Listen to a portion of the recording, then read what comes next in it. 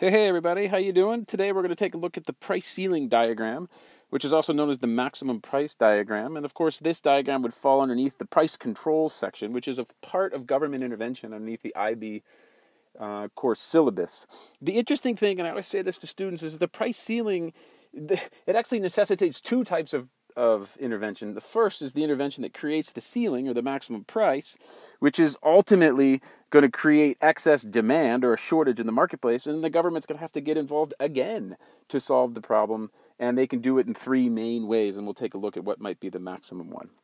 Okay, so a price ceiling or a maximum price is a situation where the government sets a maximum price, which is below the equilibrium price, which then prevents the producers from raising the price above it.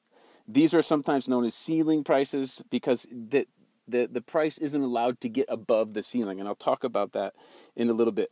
What do you do with it? Well, hey, look it. You go after this in the same way that I've been explaining to you before. If you saw my video on the rule of 11, the rule of 11 is gold for microeconomic diagrams. You go at your situation, okay, it's microeconomics, it's going to be supply and demand graph, and you say, okay, what are the 11 things that I need in order to have a good graph? Here they are. Price, currency, P1, 0, Q1, quantity, units, time frame, demand 1, S1, and a title. Boom. Rule of 11. Now you know you're ready to go for almost any microeconomic diagram. So in this case, we're dealing with a price ceiling. And a price ceiling is a situation where the government's gotten involved and set a maximum price, in this case, in the market of gasoline. So the original equilibrium price was P1, Q1, and in any of my videos that you watch, you will see the original equilibrium price is P1, Q1. Then there's an event. What's the event? Bam. The government gets involved and implements a ceiling at P2. Maximum prices are usually set to protect consumers, and they are normally imposed in markets where the product in question is a necessity or a merit good. In this case, we're going to be talking about gasoline. So the government's interested in making sure that consumers can afford gasoline. So they've set a maximum price or a ceiling, right, for the price of gasoline, which of course is going to be below the equilibrium price. Now, you can get tripped up really quickly in terms of ceilings and floors and maximum prices and minimum prices, because there's something strange about a ceiling being below the market equilibrium. But I'm going to tell you a little trick right here, and you're never going to forget it. Here it is. The goal, of course, of all economics is a free market equilibrium price quantity combination. But the government's getting involved, and it's not allowing the price to get up, bam, to where it wants to get. It goes up and it hits the ceiling. It goes up, it hits the ceiling. It goes back up, it hits the ceiling.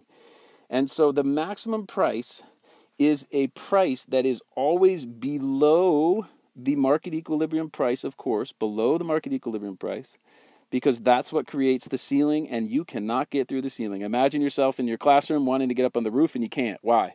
Because of the ceiling. What's the goal? The goal is the roof, but you can't get there. So the goal is always price quantity equilibrium, but the government's gotten involved and stopped it. And that's why a price ceiling is below the price for the market equilibrium. It's below the market equilibrium price because it's not allowing you to get back up there. Okay, so that's just a way of remembering it. Now, what does that mean in the marketplace? Well, it means that the government has now intervened, and now has created a shortage. If you take a look here, it's created a shortage. Originally, Q1 was being sold in the marketplace. At P2, look, Q3 would be demanded by the consumers. But as a result of the price ceiling, Q2 is all that suppliers are willing to supply. So there's tons of people, Q3 quantity of gasoline is desired in the marketplace, except producers are like, no, sorry, not at that price. I ain't going to do it. I'm not going to provide gasoline for the price of P2. I'm only going to produce Q2 for P2, right? And so the government is going, wait a second, we got problems here, right? Because the shortages This is a shortage. Excess demand is another way of saying shortages. And it creates problems. These shortages may lead to an emergence of a black market, an illegal market, where the product is sold, in this case gasoline, at a higher price, somewhere between the maximum price and the equilibrium price.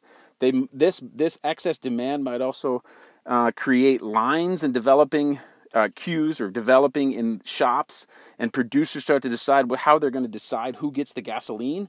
You know, if there's only this much gasoline and this many people show up, how are you going to give it to them? You're going to give it to your friends, and it just totally subverts the whole beauty of the free market, right? Where the amount of suppliers and demanders has this beautiful little equilibrium point here.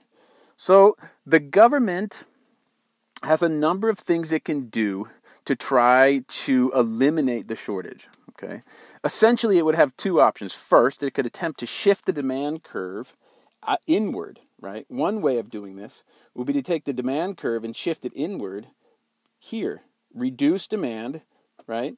And to this equilibrium price quantity combination of P2, Q2.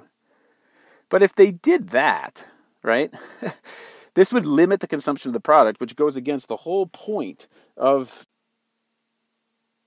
So what are they going to do? Well, the most logical thing for them to do is to figure out a way of pushing this supply curve outward, right, to meet this demand of Q3 in the marketplace. And the way they're going to do that, of course, is the easiest way. They could do it several ways, but the easiest way is a subsidy. Okay, so this way, they could also, by the way, they could start to produce... in this case, the gasoline itself, right? They increase the amount of suppliers, and you're going to push the supply curve outward. Or another option they could do is they could release previously stored, in this case, gasoline, right? Of stocks of stored goods they had somewhere. But in any event, the most logical solution is to figure for the government to get involved again and figure out how to push the supply curve outward. And so here's what it would look like in a cleaned up version, right? There's a subsidy in the marketplace. The government has gotten involved. It subsidized gasoline producers.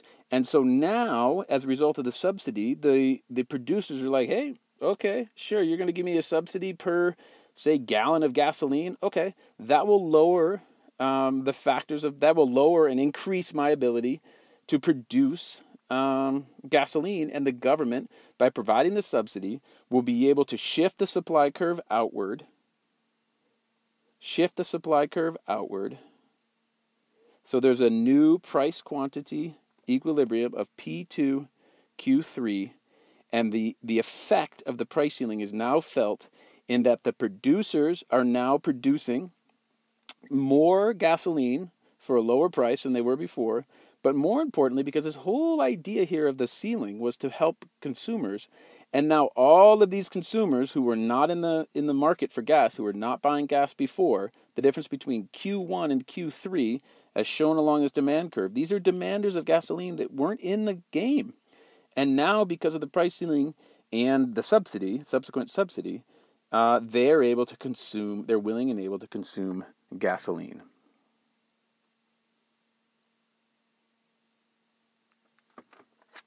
So there you have it. There is as succinct as possible, succinct as possible look at the effect of a price ceiling in the marketplace and a solution. And hopefully this will be helpful not only in the analysis version of an IB question and a paper 1 question, but also in the evaluation, because of course this solution, the subsidy, is something that you could suggest in the evaluation portion of a question. All right. Hope that was helpful. Talk to you soon.